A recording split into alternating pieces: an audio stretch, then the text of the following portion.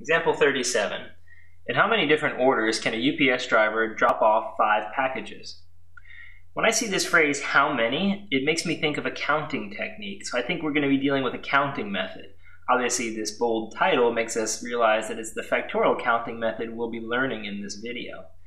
However, I'm actually not going to teach you the factorial counting method. Before we start, let's discuss real quickly a refresher of what the factorial operation is. If you have something like 4 factorial, it means 4 times 3 times 2 times 1. And so 4 factorial is just a product, basically, where you start with the number here next to the factorial symbol, and you count down to 1, and you multiply all the numbers along the way. So in this case, this is 12 times 2 is going to give you 24, right? And that's the result for that calculation for factorial. So they call this the factorial counting method because what's going to happen is the answer is going to have something here like this, and that's how the answer is going to work out. It's always going to be a factorial when you're done. But in my opinion, to learn this as a separate rule from what we've already learned already, remember what we learned already was the fundamental counting rule. So to learn this factorial rule as a separate rule is probably a mistake. You don't need to have that in your memory and waste space there.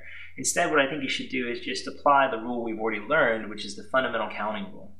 To apply the fundamental counting rule to a counting problem, you have to break up the process into a set of steps. So in this problem, the UPS driver has to deliver 5 packages. So let's think about that. If you had 5 packages, let's say packages A, B, C, D, and E, right? Those are your packages that you have to deliver. You can't deliver them all at once, right? Because they're not all going to the same house. So you're going to deliver them one at a time, correct? All right, so if you're delivering the packages one at a time, then there's a set of steps to be accomplished, right? There's step 1, namely the first delivery, step 2, the second delivery, 3, 4, and 5, right? So there are 5 deliveries, so 5 steps. So I've put a little space for each step. And then in the fundamental counting rule, we're actually going to put multiplication between each of the steps, correct? And then what we fill in the spaces here is the number of ways the step can be accomplished. So for the first delivery, we're asking how many different packages do you have to choose from for that first delivery? How many options are there for that first delivery? And I would say that because there are 5 packages initially, there are 5 choices, right?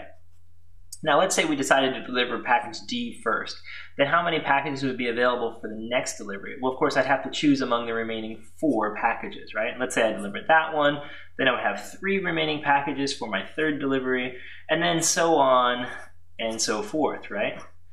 So that would give me the idea. Finally, in the last delivery, I'd only have 1 package remaining, and that would be the obvious choice. I'd have to choose that one, so I really don't have much option here at all. And then basically we have the answer. Now you'll see that the answer here works out to be 5 factorial by definition, because it's 5, 4, 3, 2, 1 all multiplied. And we could memorize that that is 120, or you can just work it out, That would be 20 times 6, which is 120, or you can use your calculator.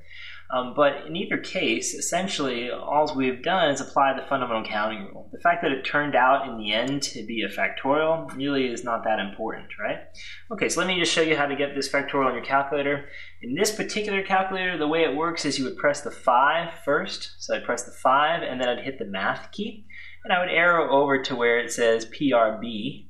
And it's option 4 where the factorial symbol is located. If I hit enter, I get the 120 I just found there a minute ago.